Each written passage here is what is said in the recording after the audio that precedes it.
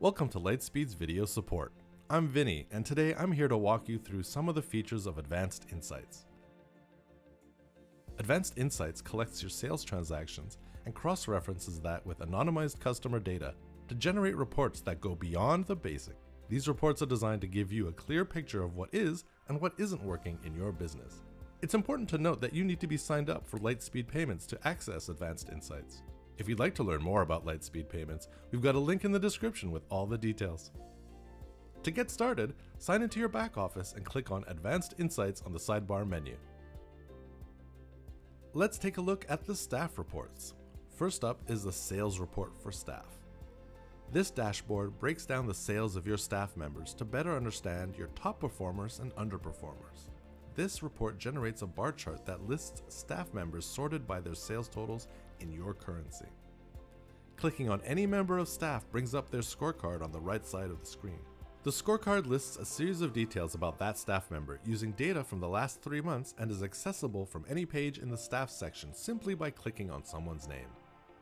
Let's run down the sections one by one. At the top, we see strengths and opportunities, which list product groups they are good at selling and product groups that they aren't selling as well. Then we can see the average sale per cover in local currency, as well as a percentage comparison to their peers. Next is turn time in minutes, which is a measure of how long they spend with each customer, and again, a percentage to give you an idea of how they compare to their peers. Then we see their tips as a percentage of their sales. The next part shows their discounts as a percentage of sales. These discounts are broken down by available categories of discounts. So, for example, if you offer 20% discounts and free discounts, the bar chart will use different colors to display how that breaks down, as well as the business's overall discount averages. Finally, we see that server's average voids percentage and a comparison to the staff's average. There's a filter in the top right that allows you to pick a different metric for the chart instead of total sales, like average amount per receipt or average amount per cover. And there are 2 other filters that we've seen in other reports. The first is a toggle to switch between gross and net sales. Selecting gross sales will show you the total value of your sales. Selecting net sales will subtract taxes and applied reductions or discounts from your gross sales.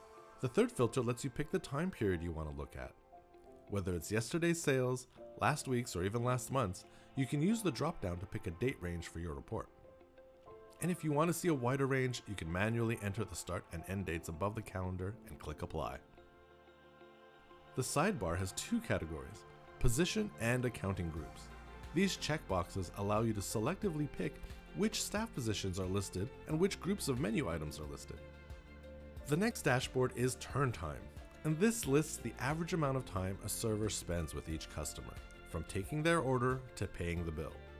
The average turn time is also listed for comparison. This dashboard allows you to see which servers are turning tables over quickly and which ones have opportunities to improve. And the third dashboard is discounts. This bar chart displays the discount as a percentage of their total sales for each server over the period selected. This will allow you to track the discounts that are being applied and spot any patterns or outliers. Clicking on each server brings up a scorecard identical to the one we saw on the staff sales page. Here, you'll see the discount percentage again, but this time over a period of the last 3 months. And that covers the staff reports for Advanced Insights. If you still have questions or want even more details, you can check out the link to our help page on Advanced Insights in the description below.